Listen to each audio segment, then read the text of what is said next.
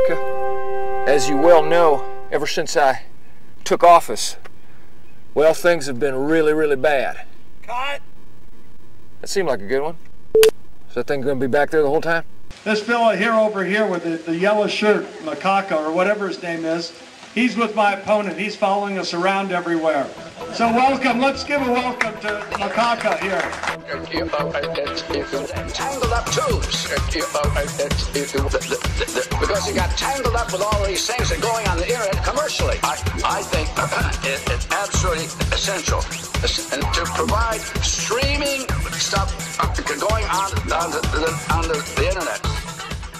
As you might know, I care deeply about stem cell research.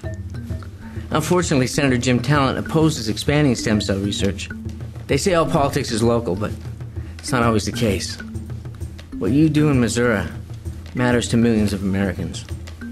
Americans like me. And that's why I wanted to tell you first that I'll be filing papers today to create a presidential exploratory. Hoy anunciaré la integración de un comité exploratorio. Today that I'm forming a presidential exploratory committee. To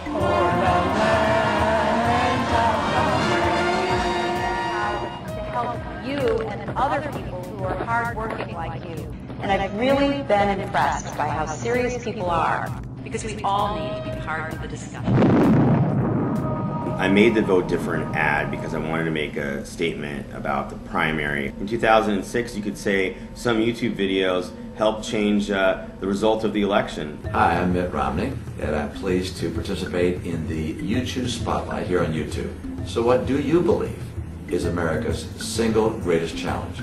I don't want big religion to dictate my morals. I think the greatest challenge facing America is our own image abroad. What is it you're willing to do to free us from the axis of oil?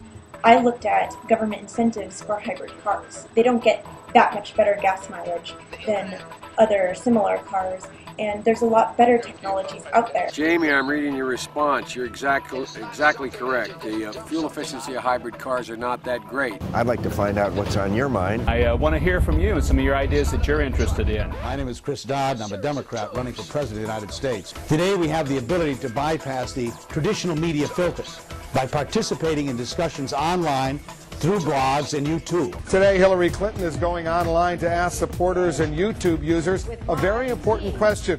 What do you think our campaign song should be? Hi everybody, I'm James, and today we're talking about Texas Congressman and Republican presidential candidate, Ron Paul. This is the first presidential candidate, or the first interview ever, to be conducted with a presidential candidate from a college dorm room. So it's got to say something about this next 08 election when a guy with a $250 camera in a basement shooting videos for 2 months can have a sit-down with a presidential candidate. Congressman Kucinich, thank you for being here.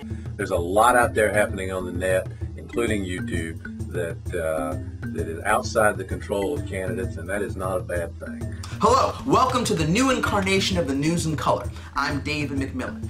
So, for instance, you won't hear me say that the current White House is the most criminally incompetent administration in U.S. history. Nope, you won't hear any of that from me. I'm a screenwriter.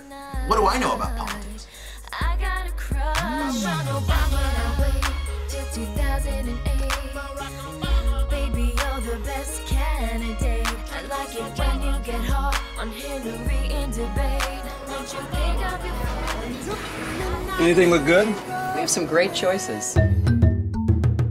I'm going to be hosting the event, but frankly I'm not going to be doing very much because there's going to be your questions that are asked and your videos which are shown. So the candidates are not only going to see you, but they're going to have to answer your questions. So be creative. If you want to know on a particular subject, ask it. Just keep it clean.